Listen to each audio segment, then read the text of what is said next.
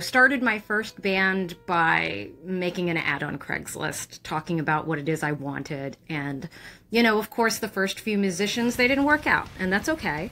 It took me a while. It actually took me an entire, I want to say, let me think, 3 years before I met A Sound of Thunder. It took me about 3 years between graduating college and getting married. And then I met A Sound of Thunder when I was just right after I got married, basically. So there are many leaps of faith you take when you're starting a new band or joining a new band. And so I took many when I, a young girl in her 20s, met up with strangers at some very sketchy places to play heavy metal music. But that was the dream.